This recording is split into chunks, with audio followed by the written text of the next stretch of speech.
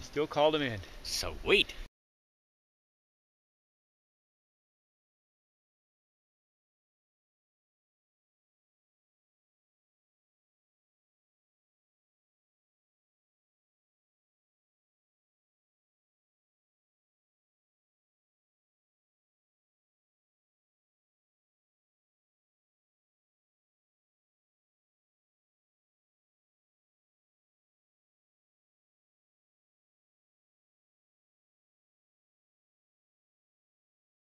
Here is this layer out here is the conjunctiva of the moose.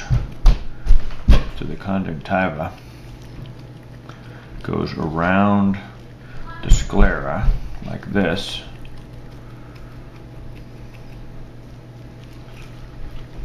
Has some pigment on it on a cow and a moose.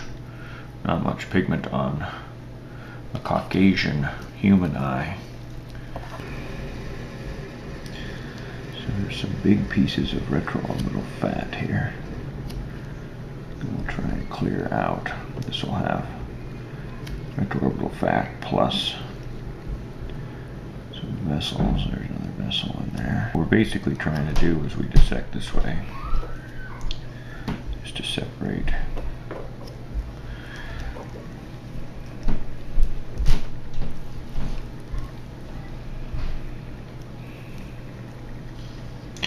orbital fat like this. See them in place this way. Cornea in the front, like this. Conjunctiva over sclera. Rectus muscles. And here's the optic nerve, right there. Our goal is to cut the eye in half, so we can look at the structures on the inside. There's the cornea. Here's the sclera. There are the rectus muscles. Here's the optic nerve. And we're going to go straight all the way through the eye, starting here in the back along the sclera. What I want you to do is to start your cut partial thickness eyeball. So we've got a slit along the back of the eyeball there. We're heading from the very back, right next to the optic nerve, in between the extraocular muscles, and cutting through the back of the eye. After we actually cut through, as you can see there, of the back of the eye. We want to be careful not to press the eye very hard at this point, because we want to maintain the structures inside the eye. So carefully cut like this, around the side, almost up to the cornea in the front. So on the inside of the eye, you can see in the back, as we open it up, the lens on the inside right now is separating from its zonular fibers and can be lifted from its attachments to the zonules around like this.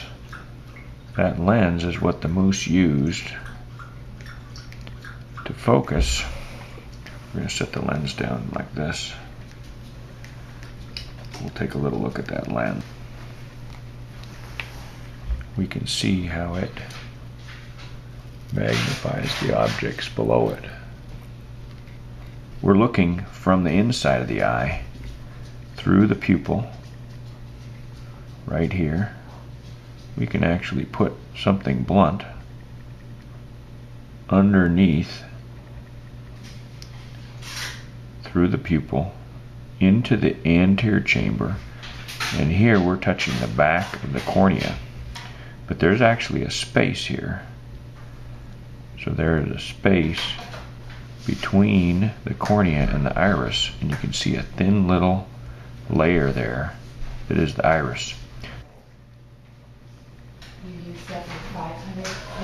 Now we can see in this situation, magnified, here's the pupil, and underneath the pupil, we can put this underneath that, right there, and we can see the iris. This is the back of the cornea, and here's the retina, right here, this being the optic nerve. And right in here, we can see where the optic nerve is coming into the back of the eye with little blood vessels spreading into the retina. The retina is right here at the edge of the eye. At the back of the retina is a layer. The back of the retina is the choroid. And so on the inside of the sclera here, we can lift up the retina like this. The back of the retina has the choroid,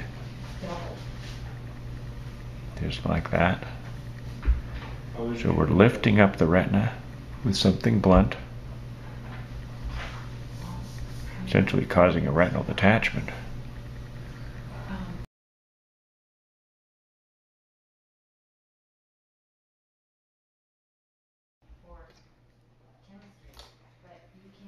Once again, lens, extraocular muscle,